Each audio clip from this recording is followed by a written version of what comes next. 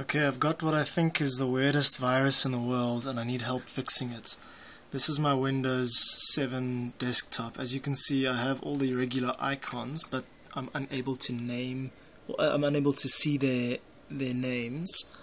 So the data is there. If I were to try and rename this folder, for example, I'll select it, hit F2, and then the name comes up.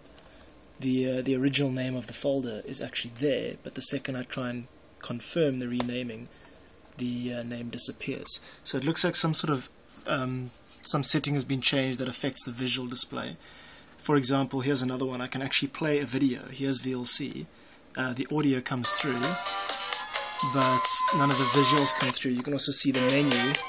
If it's not out of focus, you can see that the menu is only partly, all these things are partly obscured, so it's almost as if the windows are collapsing, the borders of the windows are collapsing on themselves or something like that. I've got a few error messages at the bottom here which I can't view. It's just blank. These little strips on the side are actually buttons. This is kind of like an OK button, I think, which can be selected, which makes the error message disappear.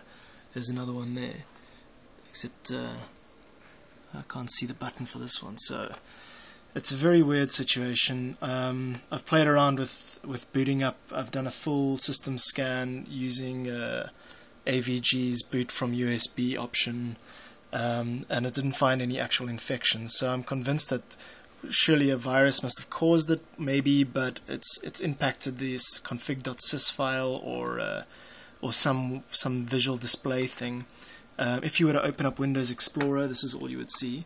So it looks like they're collapsing on themselves. This, you see, I don't know if you can see, but this is they're all like on top of each other, and none of the names are there. If I try and enter one of those folders, yeah, okay, that looks like it's a control panel or something.